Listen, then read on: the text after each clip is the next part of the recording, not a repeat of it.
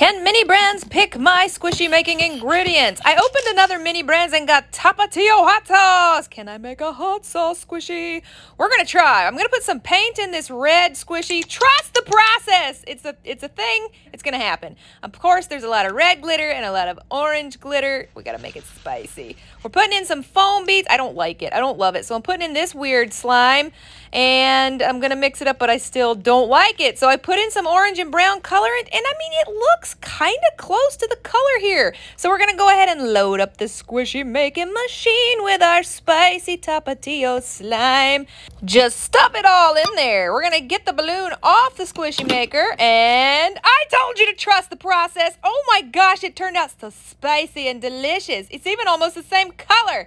I absolutely love it. I really hope you love my spicy Tapatio hot sauce squishy.